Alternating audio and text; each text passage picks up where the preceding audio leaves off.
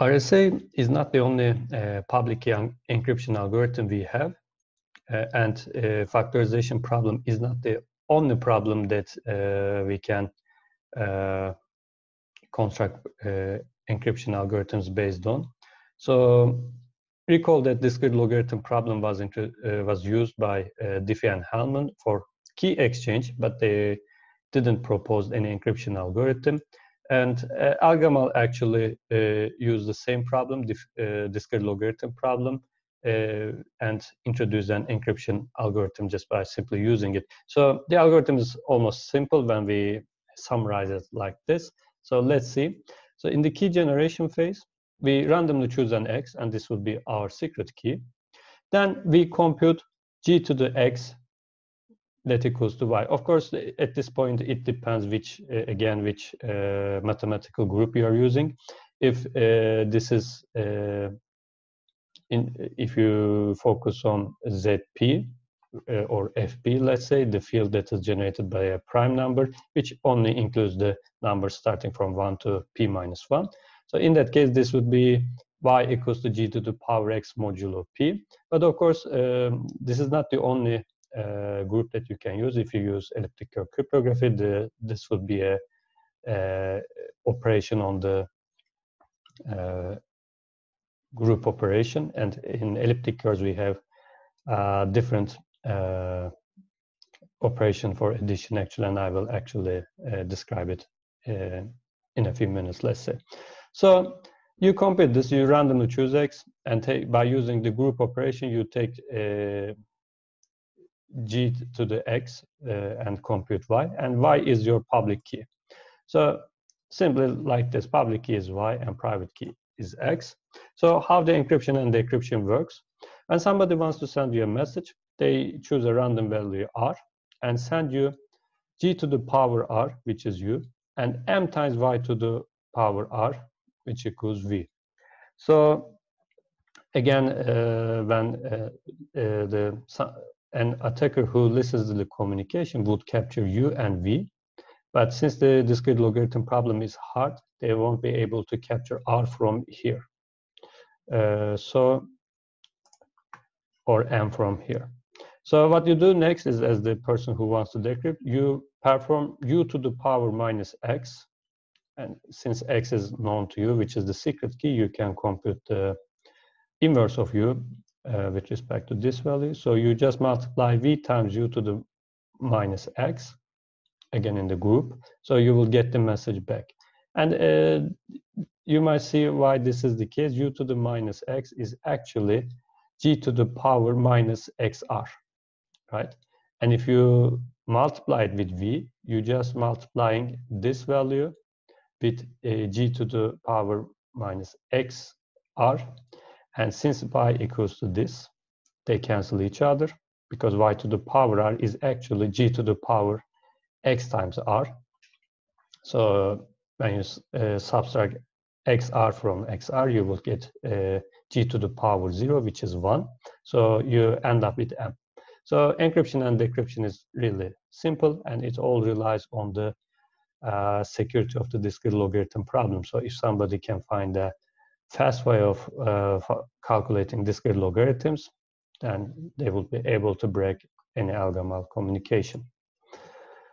So that was it. Instead of RSA, you can also use El-Gamal, which relies on different mathematical problems, let's say. But now I want to move on to digital signature algorithm.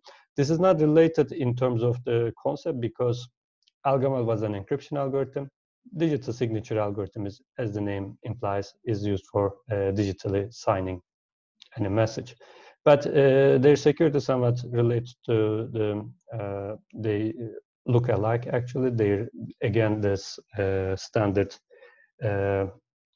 has security due to the discrete logarithm problem. So let's see how the digital signature algorithm works, and actually this solves the authentication problem because you can digitally sign and prove yourself any message. So it starts like this. Initially, you have to choose some parameters. You choose a good hash function H. Again, you should at leSH2 or SHA-3. using MD5 or SHA-1 would not work. Choose key lengths L and N. In this case, L is, can be chosen as 3072 bits, and N can be chosen as 256 bits. These numbers would be enough for you to get 128-bit security. So you choose an n-bit prime Q. So it is 256 bits if you choose these parameters. Then you choose L-bit prime modulus P such that P minus 1 is a multiple of Q. Choose G.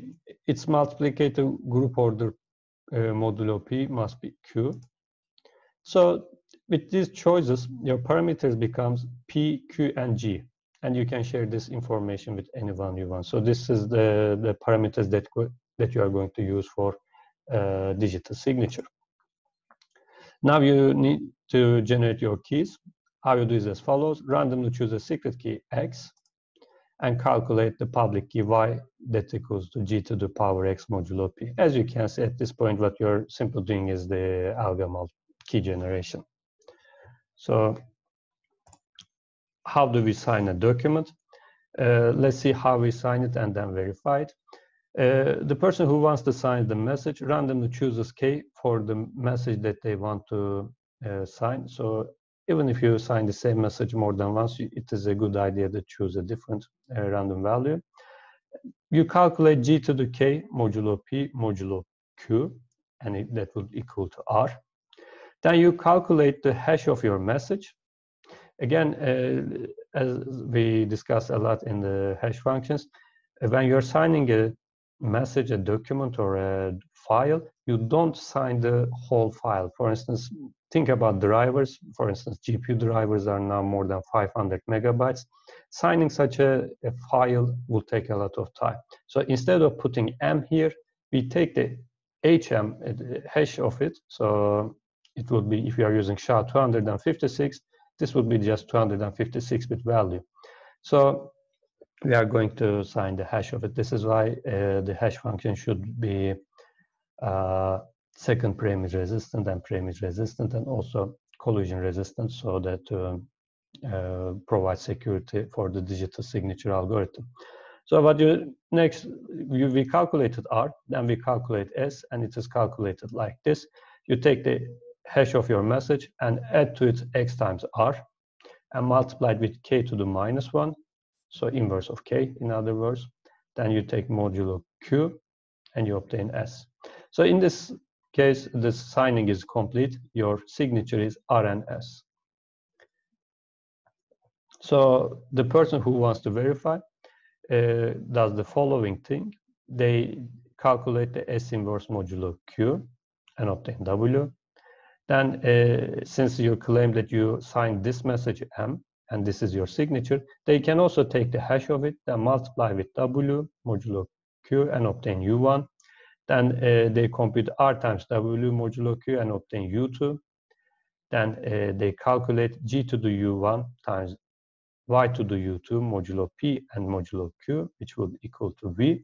And at this point you are done. What you do is you check if V equals to R. Okay? If it is, then you verify the signature, because this would mean that only the person who has the secret information X can do these operations. And if it is not equal to each other, then you will say that this signature is not valid. So verification fails. So it is as simple as that. You might think that why it works. So actually it is not that hard. Just think about what G to the U1 and Y to the U2 by looking at these definitions, and you will realize that it is almost identical to what we are doing here. But so I will leave it as an exercise to see why this works. But as you can guess, only the person who has the secret information X can sign a message, and everybody else, knowing the public parameters, can verify if the signature is correct or not.